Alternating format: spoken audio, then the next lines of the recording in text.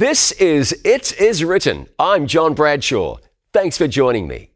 They're 10 of the most famous seconds in all of history.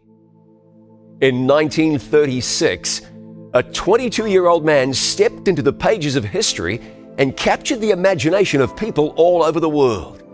His story is one of humble beginnings and overcoming impossible odds. He became the most famous person on the planet, carrying the hopes of his country into a complicated political situation, while delivering a black eye to one of history's most controversial figures. Oakville, Alabama might seem like a curious place for a museum. 70 miles or so from Birmingham and 15 miles off the freeway. But it was right here that one of the most gifted athletes in all of history was born. His story is one of redemption, struggle, triumph, of overcoming odds, and paving the way for many who came after him. James Cleveland Owens spent the first years of his life here. As a little boy, he picked cotton in these fields, and as one of 10 children, lived in a small cabin almost identical to this one. The children all slept on the floor. Mother and father slept in the only bed. James attended church with his siblings and his devout parents in a building that doubled as a schoolhouse. And they all faced an uncertain future. His grandparents had been slaves. The Emancipation Proclamation had been signed just 50 years before he was born. Job opportunities in rural Alabama were scarce. A meaningful education was completely out of the question for a black kid in the South. But a couple of things came together to give young James a future. For one thing, he could really run. And sensing there were no opportunities for their children, his parents, Henry and Mary, joined the Great Migration from the American South, relocating their family to Cleveland, Ohio. Young J.C. was among the millions of African Americans who left the South in search of opportunity. And opportunity found J.C. What if this young man had never had the opportunity to move north? I asked Nancy Pinion, director of the Jesse Owens Museum in Oakville, Alabama. What do you think his life would have looked like if he hadn't moved, if he and his family had not moved north? His life would have looked very different. He would have not had a chance in Alabama to become educated, much less to have competed in sports as he did in Ohio and in college. His family was sharecroppers, and they probably would have still been sharecroppers his entire life. He would not have been able to have gone to school with the, whites here.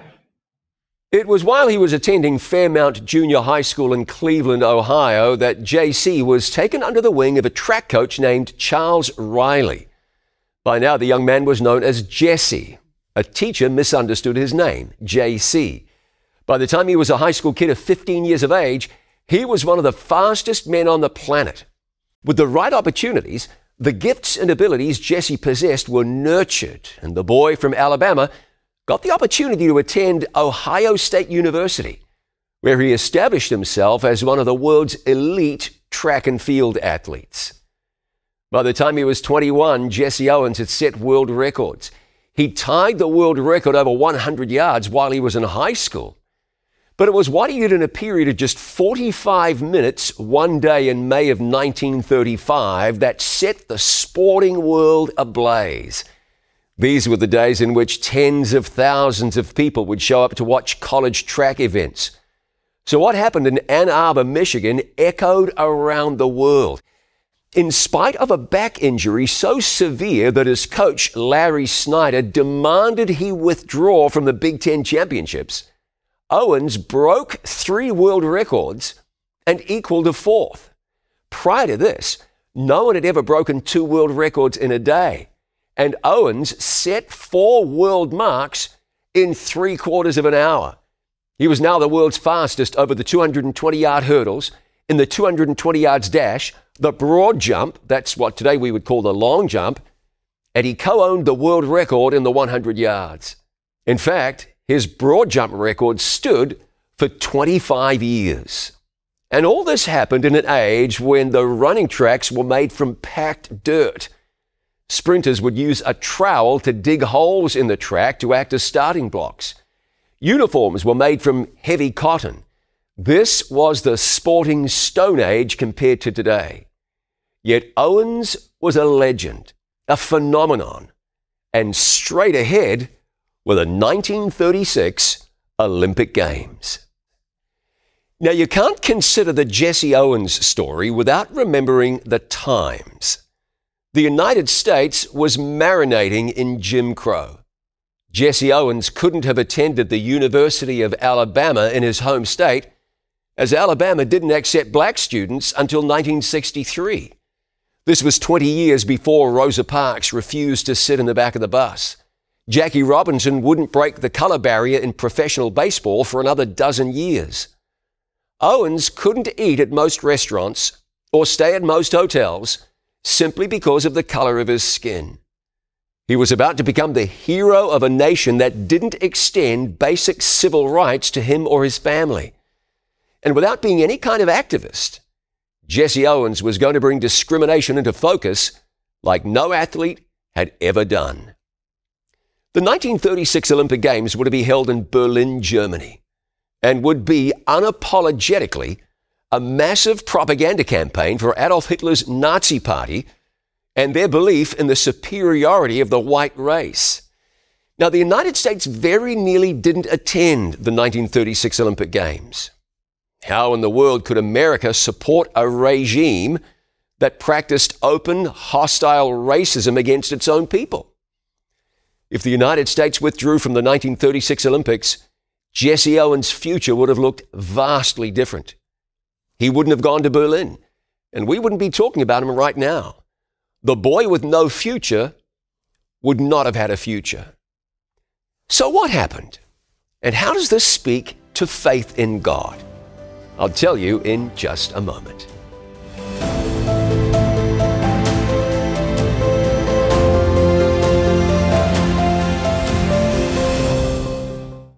The Bible describes the Christian life as the race that is set before us. Give your kids the training they need to run the race of life. Our free offer today is Blueprints for Eternity, part of the children's My Place with Jesus Bible study guides. To receive Blueprints for Eternity, call 800-253-3000 or visit us online at iiwoffer.com. Again, that number is 800-253-3000 or visit iiwoffer.com.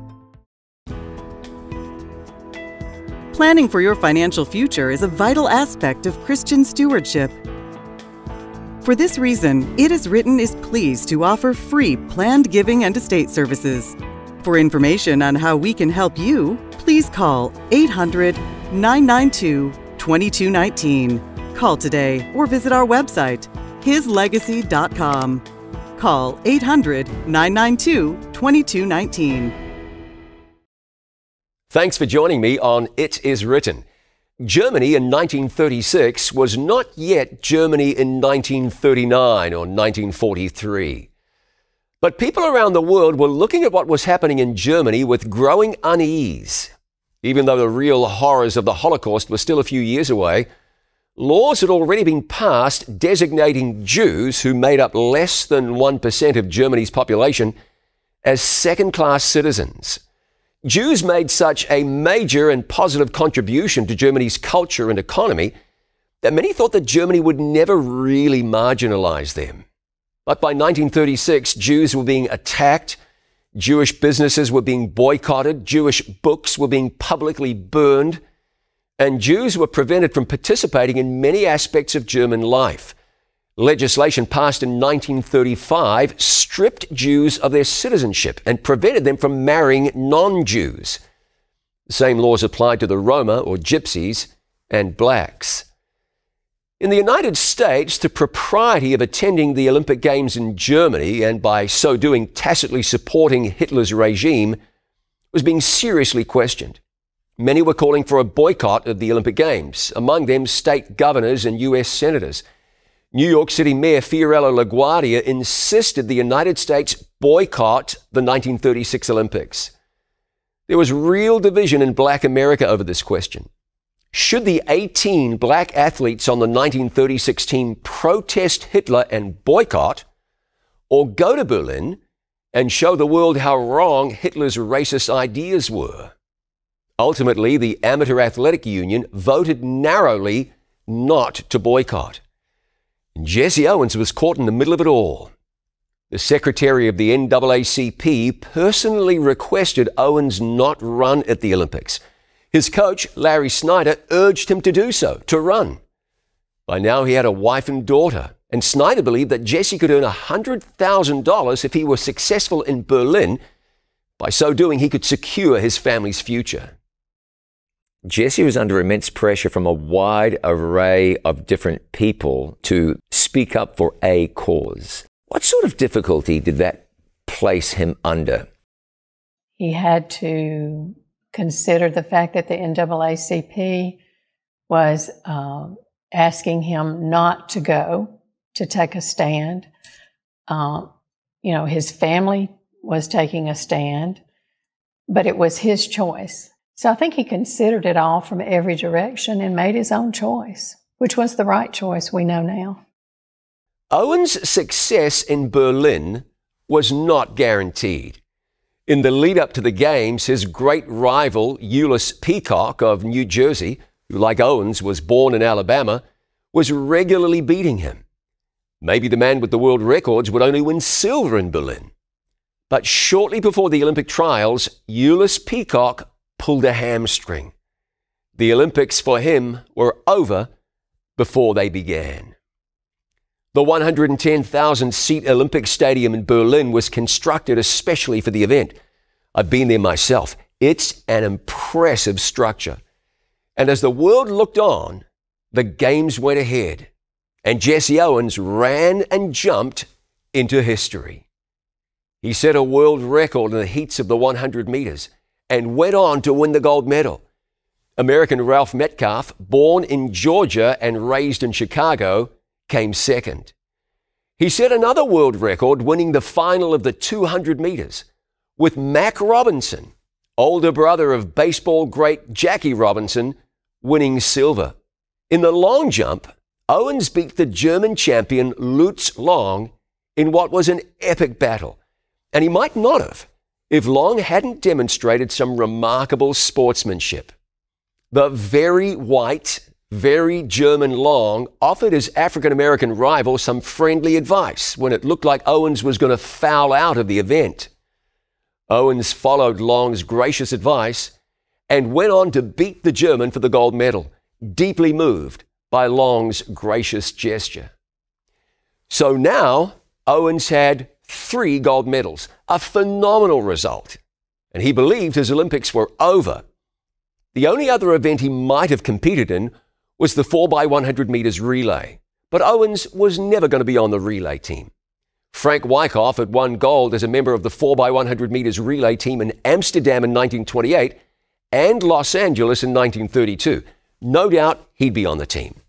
Then Ralph Metcalfe, most likely. Remember, Metcalfe finished second behind Owens in the final of the 100. Then there'd be Marty Glickman and Sam Stoller, who traveled to Berlin just to compete in the 4x100 meters relay. But when the team was announced, Glickman and Stoller were not named. Now, why would that be? It was said so that the very fastest runners could give the United States the best chance at victory. Except that no matter who they started, the American athletes were always going to obliterate their opposition. At the Berlin Olympics, Hitler's Olympics, an homage to the National Socialist Party, Marty Glickman and Sam Stoller, both Jews, were left out of the relay team. The United States set a world record. Owens got his 4th gold medal, and along with it, got to see American discrimination at work on both sides of the Atlantic Ocean. Now, what about Hitler's famous snub of Jesse Owens? Did it actually happen? And what spiritual lessons can we learn from Jesse Owens' ascent to the top of the track and field world? I'll have that in just a moment.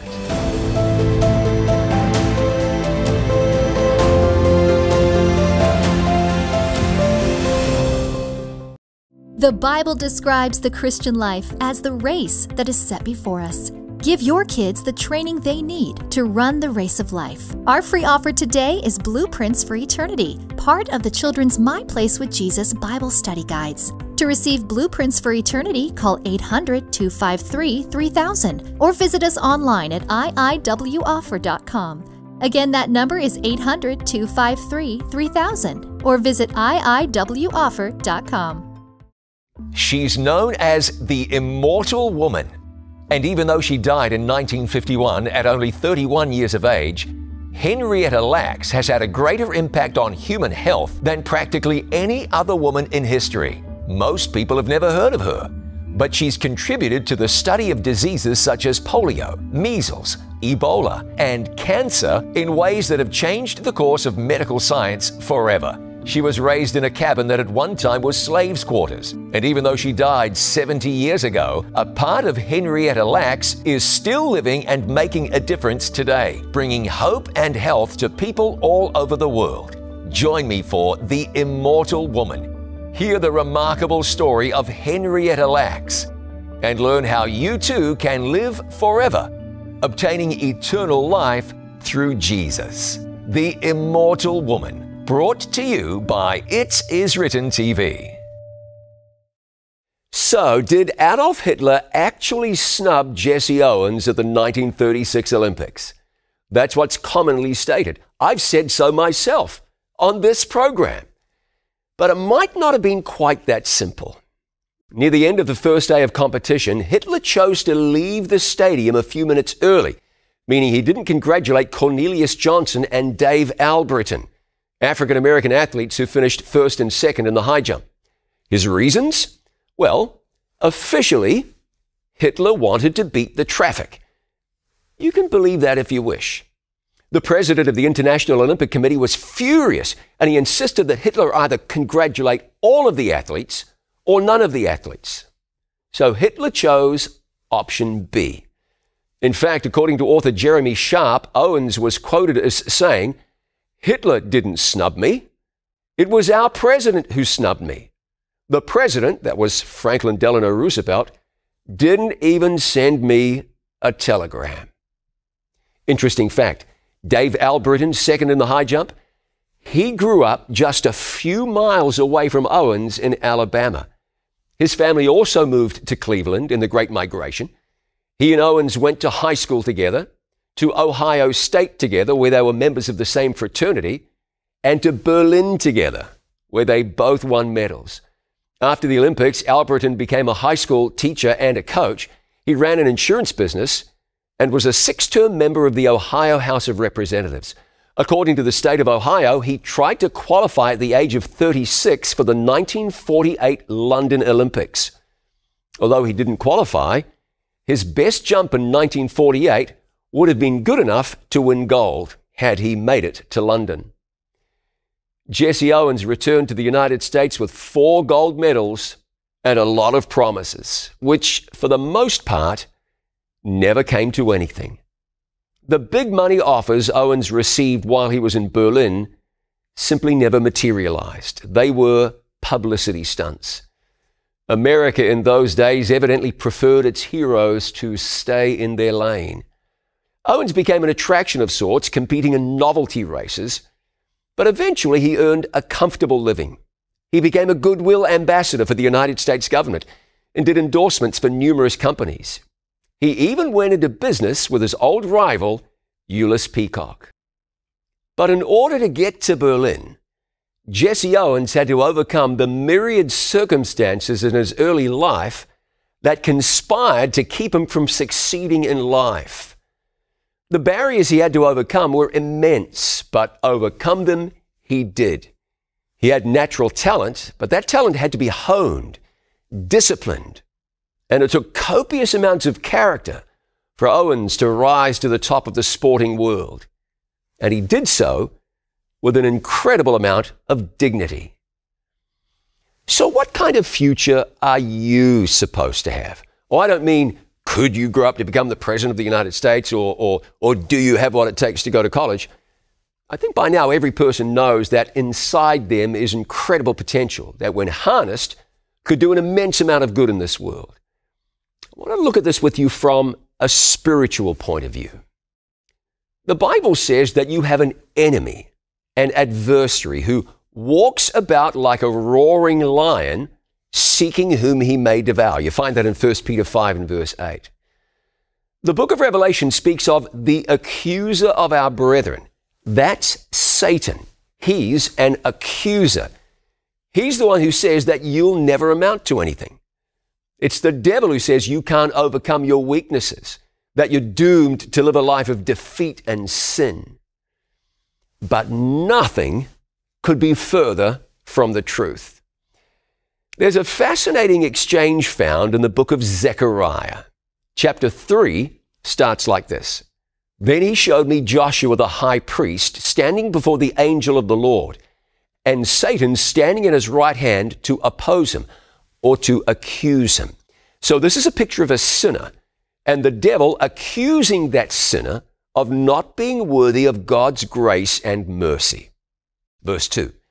And the Lord said to Satan, the Lord rebuke you, Satan. The Lord who has chosen Jerusalem rebuke you. Is this not a brand plucked from the fire? The Bible says every last person alive has sinned, and that the wages of sin is death. So when Satan speaks up and says you're not worthy of the grace of God, he'd be right, except that Jesus died on the cross to redeem you, to make you his own. Therefore, Satan is wrong. You shouldn't have a spiritual future, but you do. You've been redeemed. The passage goes on to say that Joshua was clothed in filthy garments, which represents sin, and that God removed Joshua's filthy clothing and clothed him with clean, spotless clothing, representing the righteousness of Jesus. See that? God takes away your sin and gives you his righteousness. So now, what does your future look like? Jesse Owens was born into a life that guaranteed him hardship and discrimination, into circumstances designed to keep opportunity away from him. But his family prayed and moved, and his gifts were recognized and developed, and doors opened. And eventually he traveled the world representing his country as both an athlete and an ambassador. He lived through some extremely challenging days, and he saw change come. He was part of that change. You know what your potential is, don't you? Your potential is everlasting life, salvation, redemption, transformation. Everywhere you turn, there are voices telling you that you can't do it, that you're not worthy. But the cross of Jesus tells you that you are worthy of the love and grace of God, because God so loved the world that he gave his only begotten Son, that whosoever believeth in him should not perish, but have everlasting life. John 3:16. That's what God sees for you. If you can't see it, believe it. Believe it by faith. Would you accept God's offer of everlasting life right now? If you've never done so, there's no need to wait. Don't believe the accuser. Don't believe the inner voices, that self-condemnation, telling you you failed so many times that you're not good enough. Instead, listen to the voice of Jesus, the one who says, "The one who comes to me, I will by no means cast out." The Bible declares that you can do all things through Christ who strengthens you, and that God will work in you both to will and to do for his good pleasure. Don't let the enemy hold you back. God has created you for great things. And when you invite him into your heart, you begin to realize the plans God has for you to achieve eternal greatness. You might see humble beginnings, difficult circumstances, but God sees victory for you as you run the race of life. Planning for your financial future is a vital aspect of Christian stewardship. For this reason, It Is Written is pleased to offer free planned giving and estate services. For information on how we can help you, please call 800-992-2219. Call today or visit our website, hislegacy.com. Call 800-992-2219. Thank you for remembering that It Is Written exists because of the kindness of people just like you. To support this international life-changing ministry, please call us now at 800-253-3000. You can send your tax-deductible gift to the address on your screen, or you can visit us online at itiswritten.com. Thank you for your prayers and for your financial support. Our number again is 800-253-3000, or you can visit us online at itiswritten.com. Let me pray with you now. Our Father in heaven, we thank you today for Jesus. We thank you that through his death on the cross, we have a bright and eternal future. I am grateful today, dear Lord, that we do not need to look at our own limitations and believe that they restrict us from heaven. We do not need to look at our own failings and shortcomings and believe that they keep us from your blessing. We thank you that through the presence of the Holy Spirit, every life can be transformed and every heart might be made new. Let me ask you, friend, how is it with you today? We've looked at the story of somebody who was born into circumstances that should have prevented him from achieving anything at all, and yet he couldn't be held back. How is it with you spiritually? What's holding you back? Nothing needs to. If you would yield your heart to Jesus, invite God to be the God of your life, you can know that he will give you a new heart, take away your sin, and give you an eternal future and everlasting life. Would you claim that, friend? Would you do so now? Would you say, God, I accept Jesus as my Lord and Savior, and I believe that you, the God of heaven, are truly my God. We thank you, Heavenly Father, that as we run the race of life, we look towards the finish line, knowing Jesus is soon to return, knowing eternity stretches before us. We face our future in hope and confidence, for Jesus has died for us. In Jesus' name we pray, amen. Thank you so much for joining me. I'm looking forward to seeing you again next time. Until then, remember, it is written, man shall not live by bread alone, but by every word that proceeds from the mouth of God.